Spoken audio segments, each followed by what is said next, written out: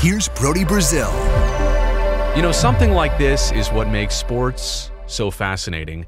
Just when everybody's got their eyes focused on the San Francisco Giants, trying to figure out what free agent they might sign next for the upcoming season, oh no, Farhan Zaidi and company, they do something completely different. They pull off a trade, well, with a familiar partner, the Seattle Mariners, and they acquire Robbie Ray, one of the higher echelon lefty starters in baseball today. It's kind of a complicated situation. Robbie's got an injury he's coming off of. So do the two Giant players, essentially, that they've traded away to Seattle. So we'll break down this deal, but first let's hear from Farhan Zaidi about motivations behind striking this transaction. Is it conceivable that Mitch Haniger will not be the lone San Francisco Giant outfielder who is dealt between now and opening day?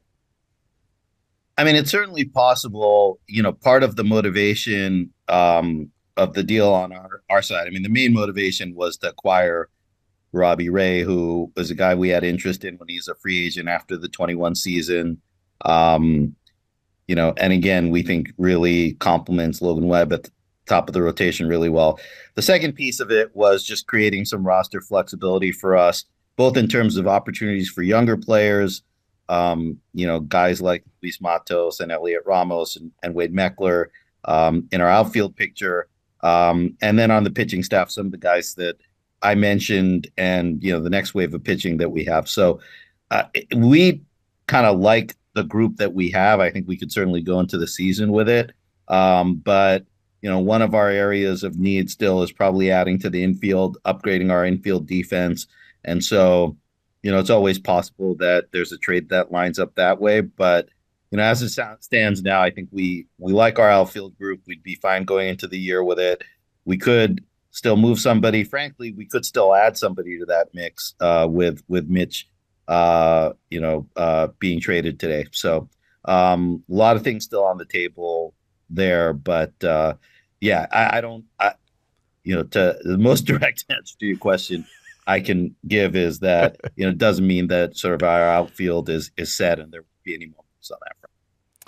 All right, so Haniger and DeSclafani being sent away from the Giants, and I think what you're seeing there is Farhan hinting a lot at maybe this trade to get Robbie Ray to kind of clear up some roster space, and apparently the cash is very even in contracts from San Francisco to Seattle here, so it wasn't really about the money, more about roster opportunities and getting Robbie Ray probably, hopefully in the second half of next season. But yeah, is this move a precursor to something else? Was this deal, given Robbie's timeline and, you know, given the kind of ways this creates some roster flexibility, is this something that partially developed at this time in terms of what you see your options being the rest of the way, that this creates some more flexibility for that? Or like, I guess, yeah, how did that weigh into this deal coming about? Yeah, the flexibility I think was key. Again, I think long term, you know, we hope Robbie's, you know, has a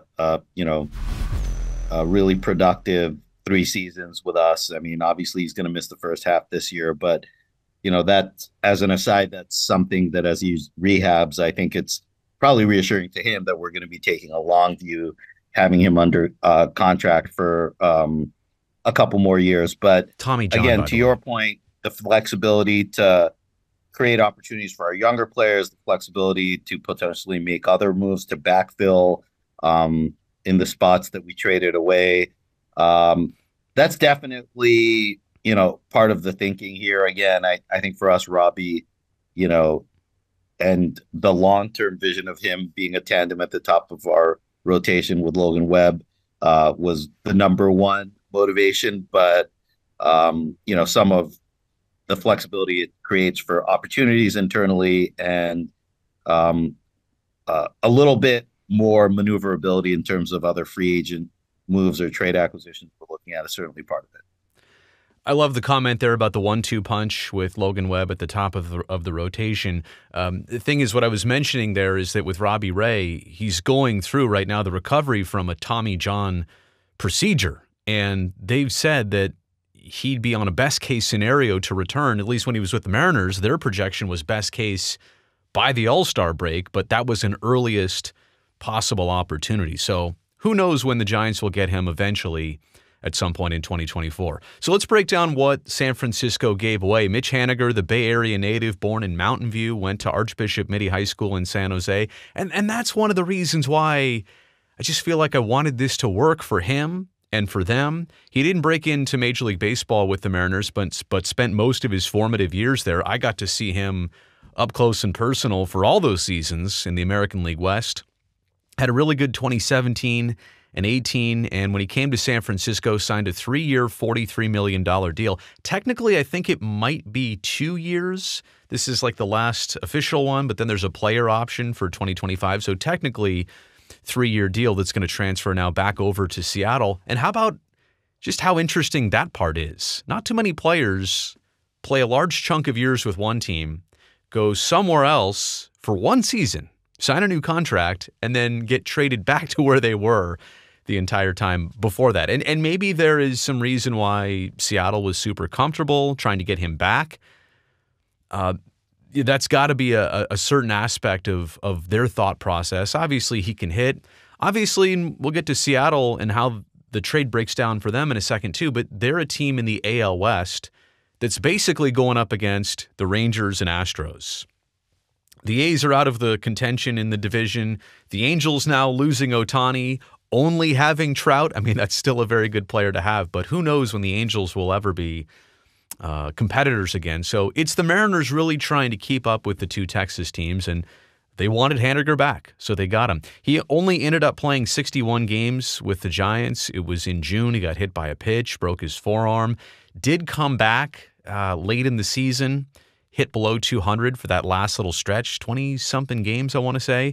But overall, the season average was 209. That's a career low. He hit 280, I want to say high 280s in 2017 and or 18, right around there. So big bat, a lot of pop. Obviously, this was not reflective of him. And yeah, again, just the season he had last year, switching to the National League, getting used to different pitching on a new team, new ballpark. Then with the broken forearm in June, it's a earlier to mid-season injury. It's hard to come back from that with a hand injury, swinging the bat all over again. It's just unfortunate. But obviously the Giants are moving on from somebody they brought in and signed to a pretty sizable contract, 3 years, $43 million. And the same thing goes for DeSclafani here. On July 23rd, his season was ended after the right elbow flexor strain. He was basically done pitching at that point on, but a player who signed after the 2021 campaign, right? 100-plus wins. Everything was great in San Francisco. He had an awesome season, signed a 3-year, $36 million deal, which ends after this season. Career-wise for DeSclafani, 54-56 record. Again, a lot of those years with the Reds before the Giants, a 4.20 ERA in 942 innings pitched. And through 9 seasons, he's now 33 years old. So, look, a player that had a good 2021, maybe wasn't able to recapture that, but also another player who is dealing with an injury. Now, Haniger came back, right? The forearm issue should be all said and done and squared away and healed. DeSclafani has not pitched since late July of last season, so hopefully there's no setbacks or concerns there. Hopefully the offseason got rid of the flexor strain issue that he was dealing with. But again, both players for San Francisco with injury issues last season, just like the player they traded for in Robbie Ray. By the way, cash considerations also from San Francisco to Seattle as part of this deal. But the Giants getting Robbie Ray, who was injured in his very first start of 2023. I believe his line was 3 1/3. Pitched a little over 3 innings, gave up a couple runs, but obviously it was more about injury than insult in that first start, as it turns out he required Tommy John surgery, which he got by May of last year. This is a Cy Young caliber pitcher. He won that award in the American League with the Toronto Blue Jays in 2021. He also backed it up with a really good 2022 season in Seattle. He's a workhorse. 189 innings pitched in that season. I think the year prior he broke 190, so this is a starter that does exactly what you want. He's going to chew up innings. He's going to give you productive starts, hopefully a lot of quality starts. But the real kind of hitch about all this is that his return is not projected because of the surgery until All-Star break at best, or the earliest. So if you're the Giants, and I think we'll get into the deeper details in a second, the reason you're doing this is obviously not to make your team better opening day, but as Farhan said, it's to kind of play the long game here and to eventually get a 1-2 punch for now in your rotation before maybe you add something else. He's on a 5-year, $115 million deal that goes through 2026. So that's the other part about this for the Giants. You're not just getting a player who is having their contract expire and would become a free agent anytime soon in the near future. Yeah, this 24 season may be the part that you kind of have to suck up to get to the years you want with him. And if this is a pitcher that they've always had their eye on, a lefty like Robbie Ray, well, you're going to get him. It's just going to take some time to actually get what you want out of him.